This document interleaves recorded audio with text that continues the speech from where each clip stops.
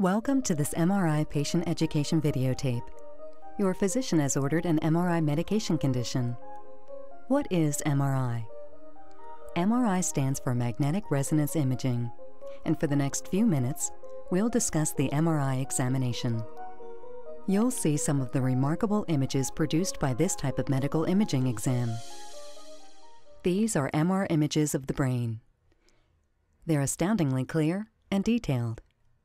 Here, in addition to the brain, we can see the spinal cord, sinuses, teeth, and even the blood vessels. Just what makes MRI so different from other medical imaging techniques, such as conventional X-rays and computed tomography, known as CT scans? And under what circumstances is MRI the preferred imaging technique? Let's see. X-ray devices are generally used to take projection images of hard tissues like bones. CT scans take images of both hard bony tissues and soft tissue, such as the brain.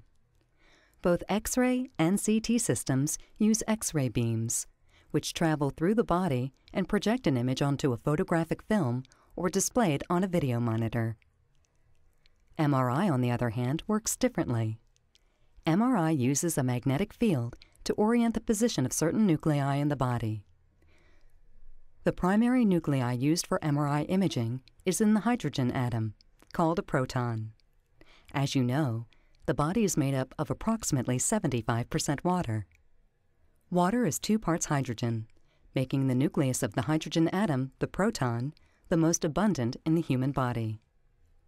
A radio wave is then used to excite the proton, which resonate and emit varying signals, which are received, digitized, and displayed as images.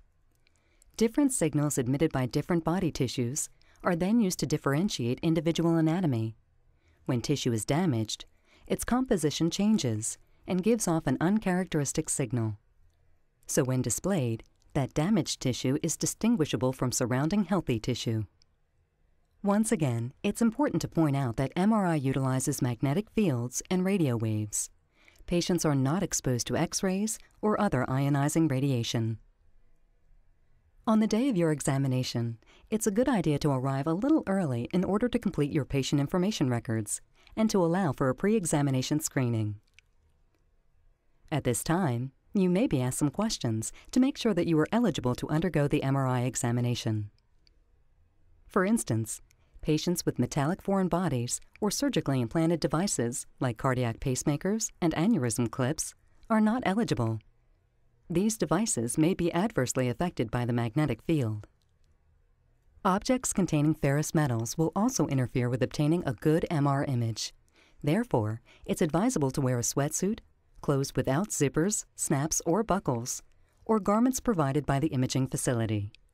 To improve the image quality, particularly when examining the head, knee, or spine, a device called a coil is used.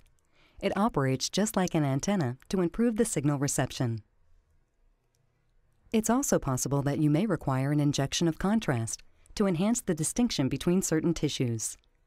This contrast is specific for MR imaging and is different from that used for CT and X-ray examinations. The need for this contrast will depend on the type of MR exam your physician has prescribed. The MRI exam generally takes between 20 minutes and 1 hour. During this time, a series of images will be taken. Each set of images requires several minutes to complete.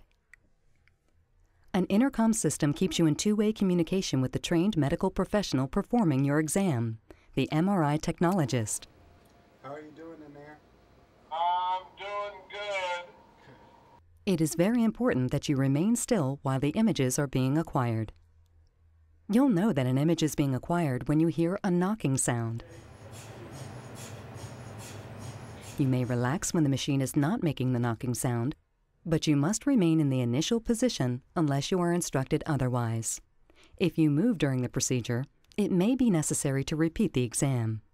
Although the MRI exam is painless, it does require you to remain still until the exam is complete.